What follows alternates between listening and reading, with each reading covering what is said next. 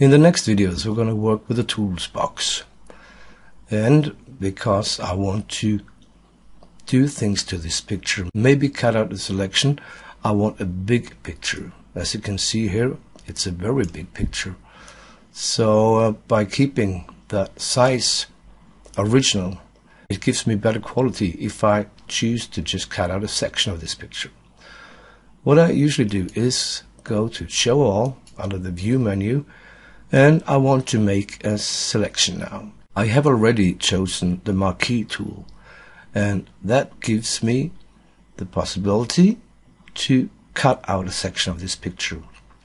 I want to keep this area, these old walls with a bright red building here and the yellow bus.